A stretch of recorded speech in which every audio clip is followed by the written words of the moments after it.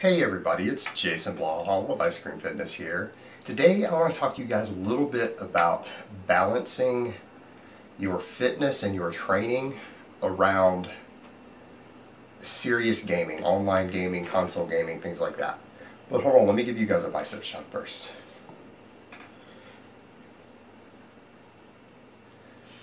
Okay, this was a topic that someone asked me about yesterday in the comments because I had let everyone know that I started playing World of Warcraft again, which is a game I used to play quite seriously. I used to do a lot of serious high-end arena. I used to do a lot of in-game raiding, particularly when I was sick, but I did it before that.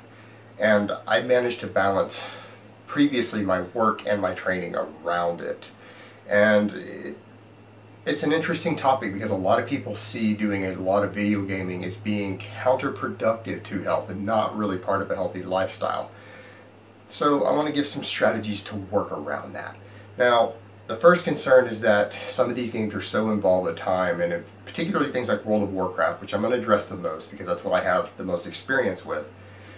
You have a lot of scheduled stuff when you get to in-game things to where you have schedules with a group of people. You might be raiding 3 or 4 nights a week for 3 or 4 hours at a time, and you have predetermined times with your guild that you do this stuff with. That you're going to be there. It's a commitment. You've agreed to be there those 3 or 4 nights a week, 52 weeks a year. So what you need to do is make sure that you schedule your training around that. First of all, do not let your gaming interfere with your training. If you have 4 one-hour workouts per week that you do as part of your program, do not ever miss a workout for your gaming. Learn to always put your training first and always do your scheduled workouts no matter what else is going on, and then your gaming second.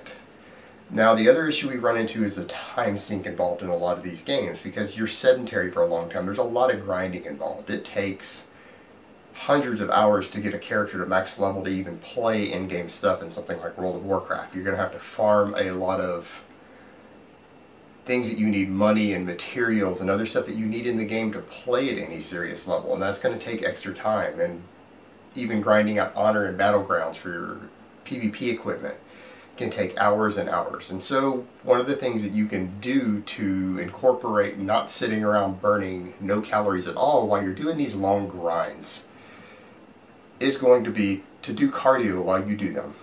And there's a couple of different ways that you can do this.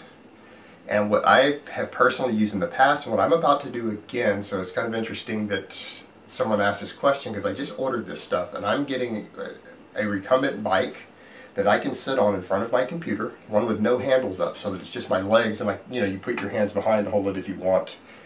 And I've ordered myself a TV tray that adjusts. It's tall enough to put my mouse and keyboard on for my knees to clear it while I'm doing this, and I can slide it up to my computer desk.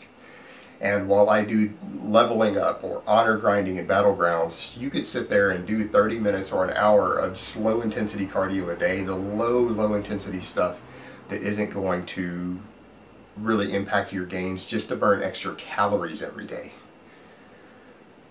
Or if you really want to do more intense cardio, you could do interval training and stuff on a bike like that while you are doing your grinding and your stuff that doesn't require a huge amount of focus in the games.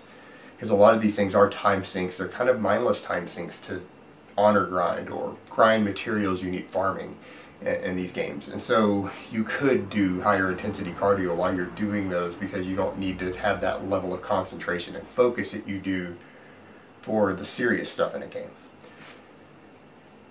And I've also seen someone do is get one that does have handles and everything, a full exercise bike, and they built a rack to put on top of it that holds their laptop, their gaming laptop, at a correct level so that they can do gaming while they're sitting on a full exercise bike.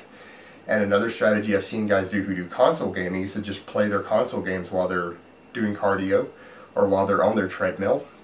Or if they don't have any of that, just to burn more calories. I've known guys who stand around playing Call of Duty for 4 or 5 hours, but they stand. They do not sit because you burn a considerable amount more calories standing on your feet than you do sitting on your ass. And therefore, if you always stand when you're playing these sort of console games, you'll get used to it to where it won't hurt your skill level, but you will burn more calories so that you're not just sitting around being completely sedentary while you do this. Alright guys, so these are just a couple of strategies and tips to help you guys balance your gaming with your fitness.